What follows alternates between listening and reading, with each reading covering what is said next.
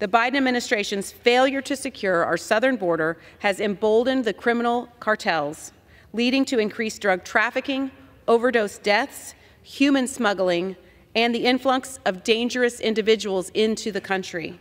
These threats extend far beyond border states, affecting every corner of our nation.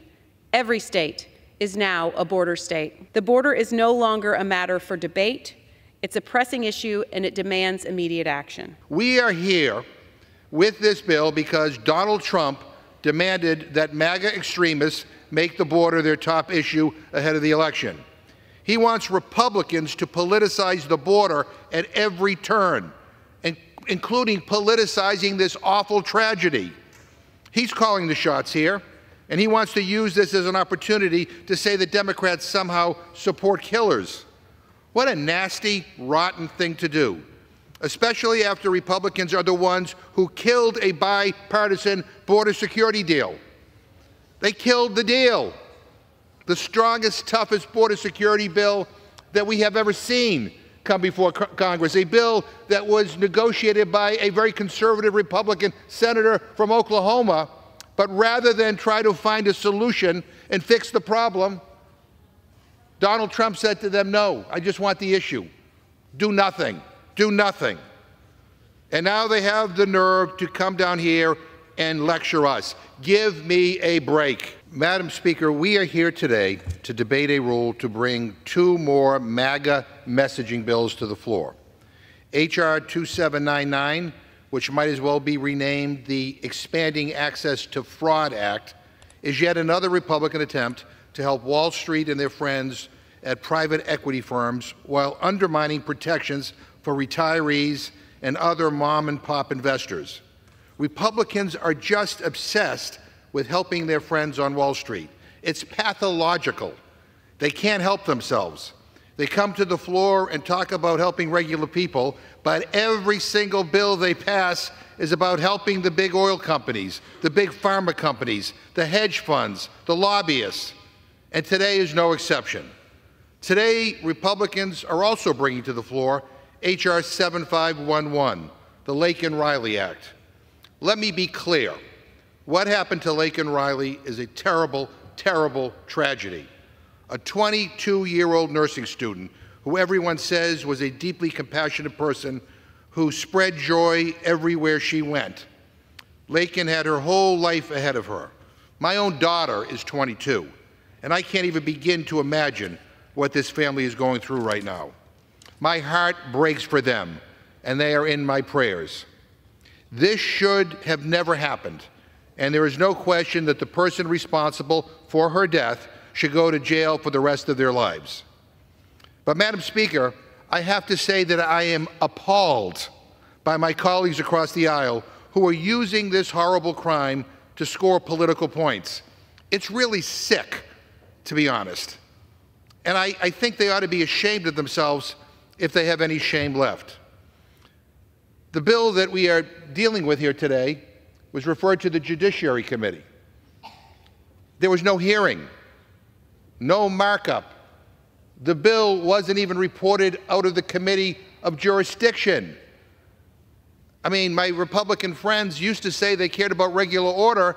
Obviously, that's no longer the case. I mean, the members of the Judiciary Committee did not even have an opportunity to be able to refine this bill or amend this bill. They just rushed it to the floor because they wanted a quick press release. Now, meanwhile, Democrats are working to actually keep our country safe. Democrats want to fix our broken immigration system. Democrats want justice for victims, and we want real solutions that help make our communities safer from all criminals. Again, we tried to work together with Republicans in a bipartisan way, and they have rejected our attempts every single time. And by the way, Madam Speaker, I really wish our friends across the aisle would show this same passion for the lives lost to gun violence in our country every single day. 60 people died and over 400 people were injured in Las Vegas. They were all real people, mothers, fathers, children, friends. Where was the Republican outrage then? Silence. 19 kids were shot dead in their classroom in Uvalde. Nothing from my Republican colleagues. Nothing at all. No action at all. 12 children die every day from gun violence. Where's the Republican legislation to save their lives? I mean, and if you don't want to vote for that legislation, where's the Republican willingness to allow us to bring bills to the floor to deal with the epidemic of gun violence in this country? Nothing. You know, the beauty of our job is that we are in a position where we can actually do something about these tragedies, Lakins and others.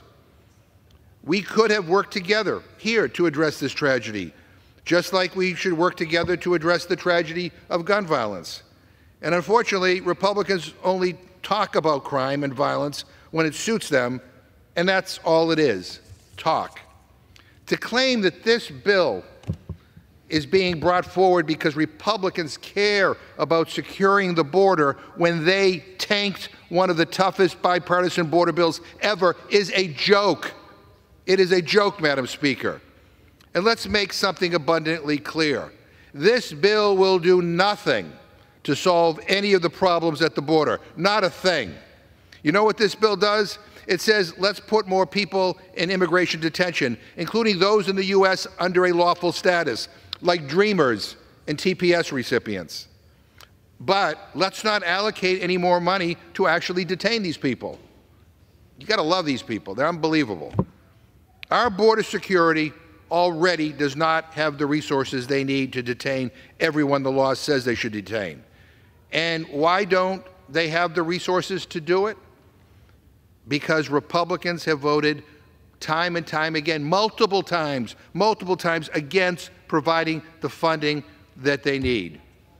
And now the other side brings a bill to the floor not to fix a problem, but to detain even more people with no new funding to do it.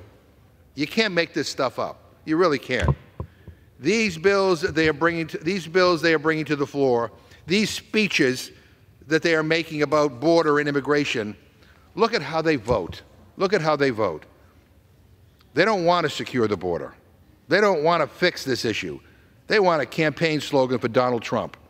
That's all this is about. It's been their playbook since they took the majority last January, and it's a real shame. Again, we have the power to do something, to actually solve some of these problems. And rather than coming together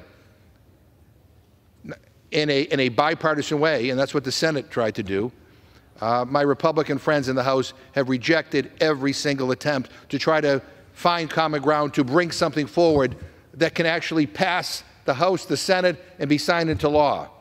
They're not interested in solutions. They're interested in just complaining. How pathetic.